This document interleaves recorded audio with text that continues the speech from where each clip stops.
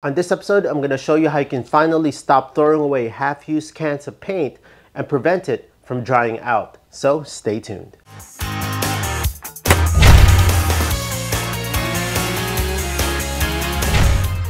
Hi friends, welcome to Fix This House. If you're new to the channel, consider pressing the subscribe and notification bell so you can always be in tune on DIYs, how-to videos, and product reviews that I do within this channel. Over 75 million gallons of paint is wasted and thrown away each year. A contributing factor to that is because paint cans are left half open, not properly sealed, resulting to drying out and being thrown away. This video has 3 parts. First, what causes these paint cans to dry up? Second, methods to use when opening up paint cans. And third, what are the best tips and tricks, tools, and best products out there that you can use so you can preserve your paint cans and make it last for a very, very long time. So let's get to part 1. The number 1 contributing factor of why paint cans dry out, you guessed it right friends, it's air.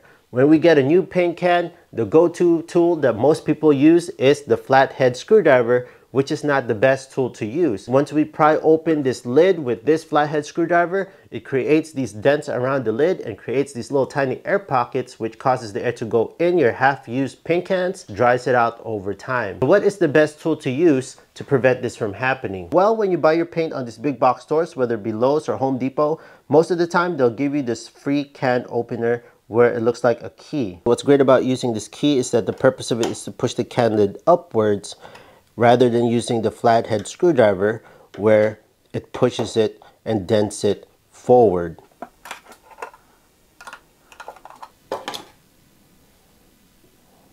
So what are some of the things that we can do to prevent these drip outs from happening? The next time we open up a new can of paint, so what you can do is you can get the Shoreline paint pourer, very inexpensive, it's around $7. All you gotta do is place it on top like this, and you'll hear it lock in place.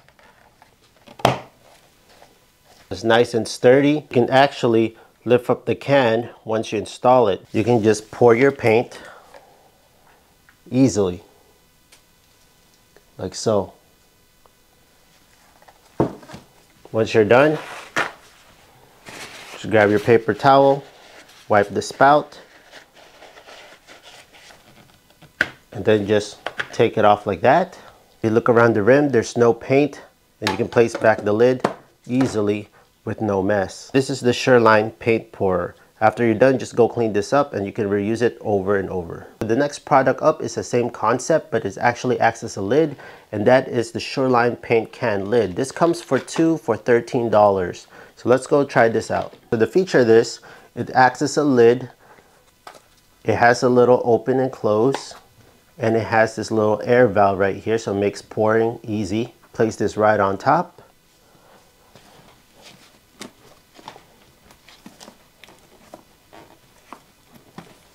It gives it a nice airtight seal all the way around. It's nice and snug around the lid that you can actually lift this up.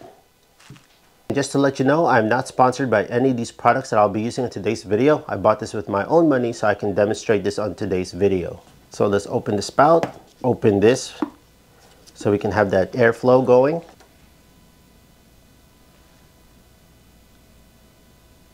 Easy pour. Wipe off the edge. Now looking around here, I don't see anything coming out. You can close this up, close up the air hole at the end. You can just store this wherever and it'll be nice and sealed for your next use. Sorry to interrupt you right quick friends, but if you're enjoying this video so far, kindly please press that like button down below, share this with your friends and family so we can help out more people. With that being said, let's get back to the video. So 2 of these for $13, in my opinion, I think that's a good deal. Plus you can easily just take it out like that, and if you look underneath, it's nice and sealed. There's no paint around the rim, and you can just place it back up. Again, if you're interested in any of the products that I use within this video, I'll leave all the links on the description down below. This is paint pour spout. It looks like a hat brim and it fits all gallon paint cans. But just be very careful if you do plan to use this. Sometimes you have to really push it in just to make it fit, but it still sometimes fail like that. So yeah, I'm just not gonna trust it because yeah, it comes off easily. The next method, I'm pretty sure you're very familiar with this, is using masking tape. Now I only have blue tape, I don't have the green frog tape, but if you have the green frog tape, that would be the best one to use because that seals up a little better. So just grab yourself a strip like this. This nice artificial spout at the end. Take one side. There you go. This one did fail.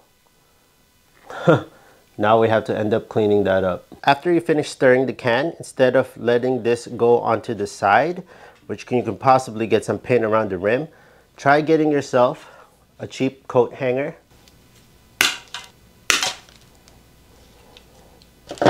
Just like that. This is inexpensive. You can do this at home. You can reuse it. Just place this over the edge like this. Hold on to one side. And then you can use this as a strainer. Say you just got done using your paintbrush. You can use that, lift it up, and strain the rest of your paint. So this is best to use when your paint can is half full or 3/4 full, just so that you don't get this dip back, like what happens there when you're trying to strain it, it dips back down, so that you can have that nice empty space, hollow spot on the bottom, so that when you do this, you don't have to lift up like this. But again, this is another option that you can do instead of wiping it at the edge of the paint can. Those are some of the methods that you can try at home to prevent this from happening. It works well with brand new paint cans and half-used paint cans as well. So what if you have a paint can that you only have 1/4 inch of paint or a little bit of paint left on the bottom? That leaves you with all this air space inside this can and could possibly dry out your paint. Well, the best way to do it is to transfer over that paint onto a new container. Let me show you this product. So I found this touch-up cup. It comes 3 in a pack and it's $16.95 for all 3. Let's go test this out. It looks like it holds 13 ounces of fluid. It has a little shaker ball. It has a little rubber rim at the inside to prevent any air from going in. And it looks like it has a good airtight seal to it, like so.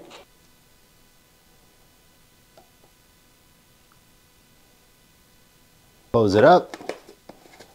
All you gotta do is shake it up like this, kind of like a protein shaker, like you're going to the gym. So the next time you want to use it, let's open it up. You see the seal? The paint stays inside and not on the outside. It didn't leak. This will definitely keep all your paint in order and it looks organized on your shelf. Another similar type product that you can use are these tiki crafters. They come with 2 in a pack and it's around $20. It's a little more expensive, but it has another purpose as well. So let me show you. So just like the touch-up cup, you can hear that airtight seal. It has this nice rubber seal around it to make it airtight, and it also has a shaker ball that you can drop in there. And it holds up a lot more paint than the touch-up cup if you want to go out this route. Compared to the touch-up cup, you can definitely store a lot more into this container. But the other feature that I like about this is that you don't necessarily need to pour your excess paint in here.